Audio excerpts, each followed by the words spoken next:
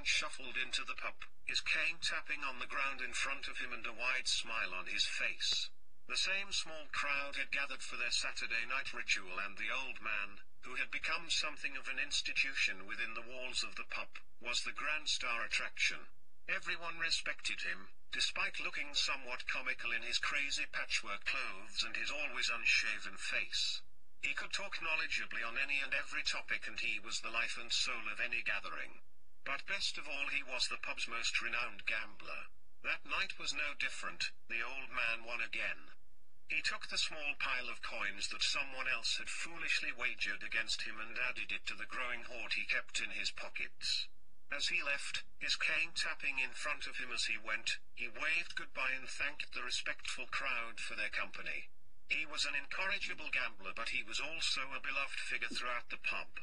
The old man had won again, and the pub revelled in his success.